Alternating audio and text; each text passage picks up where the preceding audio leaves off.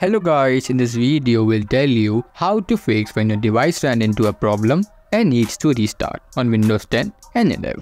Before we start the video guys, if you have any computer or software related problems, please feel free to contact us by visiting our website and using the submit a problem button from there. And comment down below on our videos about your problem, and don't worry, we'll make a video for you to resolve that. Number 1. Try rebooting the device. Sometimes the simplest solution can be the most effective.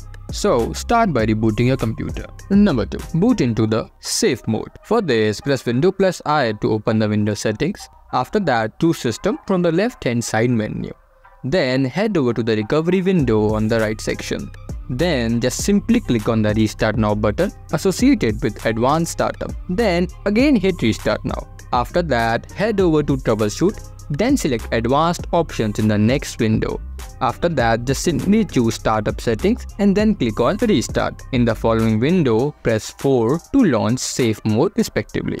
Number 3. Update the drivers. For this, right-click on the Start button and select Device Manager. After that, expand the categories and right-click on the device with the yellow triangle icon. It is usually for indicating a driver issue.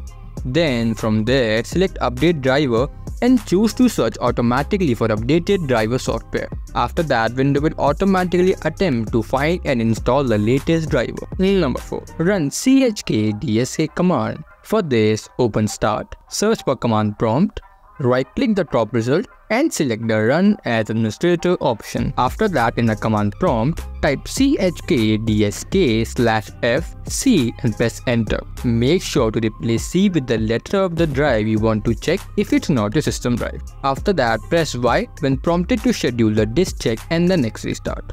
After that, just simply restart your PC. Number 5. Run the Windows Memory Diagnostic tool. For this, press Windows key plus R to open the Run box. In the Run box, type mtschkd.exe and press Enter. After that, just simply select Restart Now and check for problems. Number 6. Uninstall recently installed Windows Update. For this, go to Windows Settings, click Windows Update from the left hand side menu. Then go to Update History and choose Uninstall Updates according to you. Number 7. Check for viruses and malware. For this, type Windows Security in the Windows search bar and select Windows Security from the results. After that, in the Windows Security window, click on Virus and Threat Protection. Then, under Current Threats, click on Quick Scan to perform a basic scan.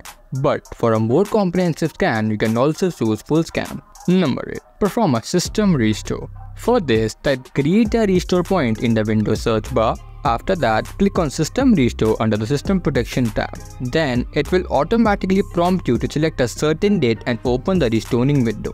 Note, if you previously created a restore point, you should utilize it. Otherwise, the computer will automatically display a recommended date for restoration. After that, just simply click Finish to complete the process. The finishing time is a few minutes. When finished, your computer will automatically reboot. Number 9. Try Clean Boot. For this, press Windows key plus R to open the Run box. After that, in the Run box, type msc-openfig and press Enter to open the System Configuration window. Then, in the System Configuration window, go to the Services tab. And from there, check the box that says Hide all Microsoft services. After that, just simply click the Disable All button. Next, go to the Startup tab and click on Open Task Manager. After that, in the Task Manager window, disable all the startup programs by right-clicking on each entry and selecting Disable. Then, close the Task Manager and go back to the System Configuration window. After that, click OK and then restart the computer.